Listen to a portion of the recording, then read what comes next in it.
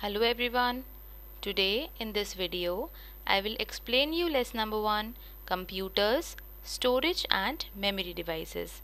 So now let's start with it.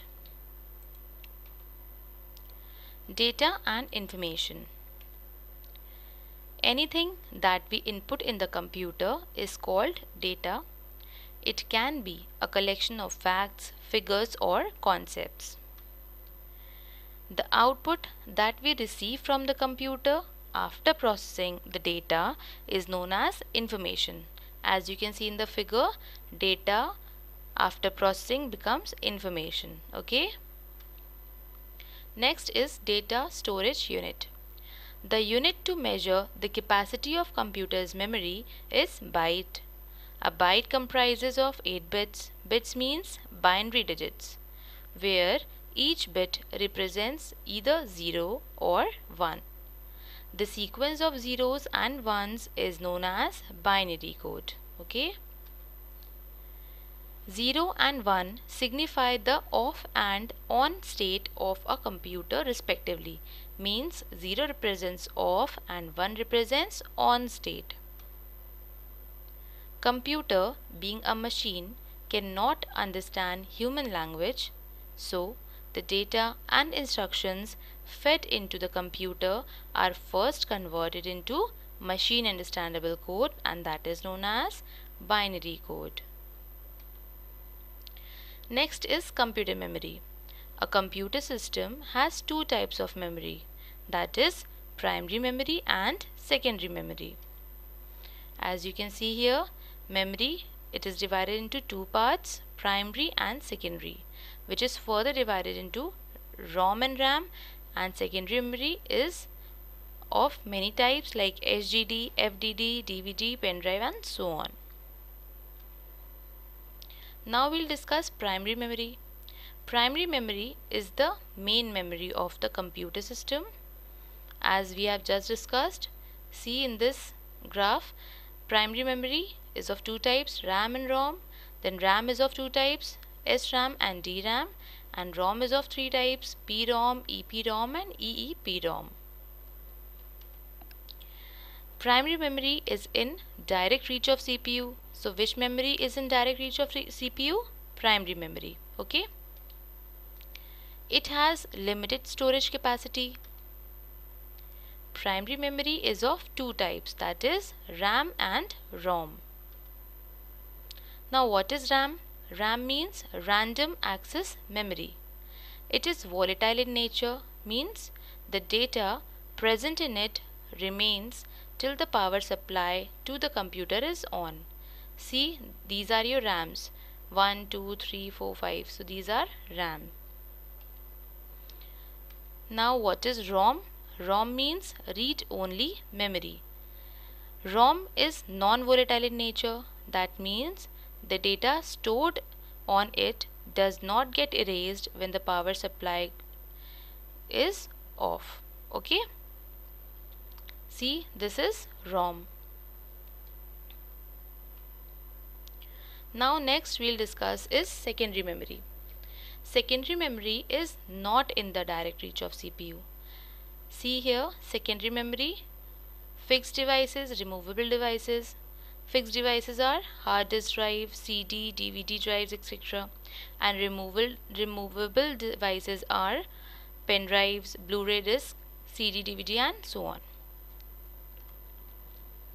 Now the data present in it is first accessed by the primary memory and then it is passed on to the CPU for processing. Okay. There are various types of secondary storage devices like hard disk, CD, DVD, Blu-ray, pen drive and so on. Now first is magnetic tape. See, this is your magnetic tape. Okay. It consists of magnetic coating on a thin plastic strip. It looks like music cassette. Its average storage capacity ranges from 5 MB to 140 MB. Okay. Now next is your hard disk. or it is also known as Winchester disk. It is the most commonly used secondary storage device. It is present inside the CPU. It is composed of one or more platters which are divided into tracks. Each track is further divided into sectors. So as you can see in this image, this is read-write head, this is pivot, spindle motor, platters, and so on. Okay. Next is your CD. CD means compact disc.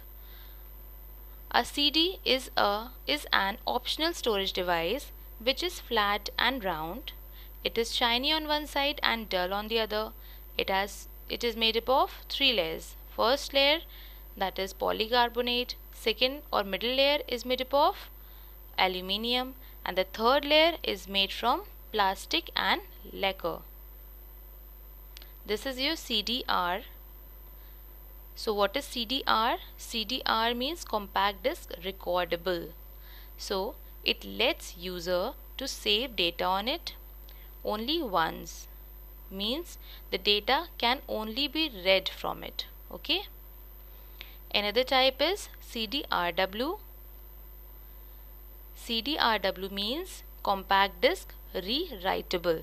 That is, the data can be erased many times to save new data on it. Okay. Next is DVD.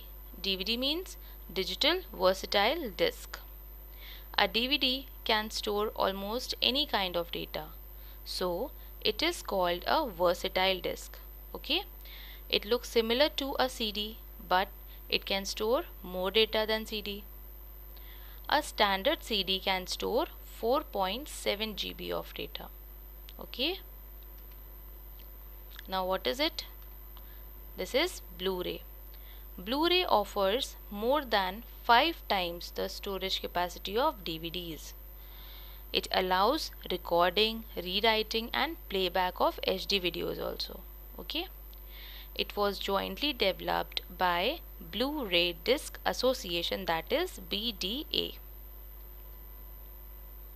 Next is pen drive. Another name of pen drive is flash drive. You all must have used it.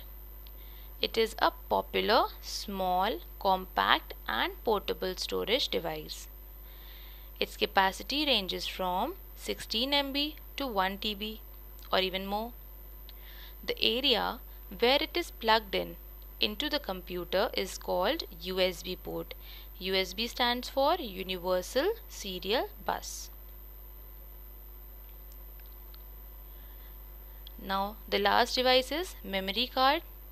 See, this is the memory card. It is used to store photos and videos in electronic devices like digital camera, MP3 players, game consoles and cell phones.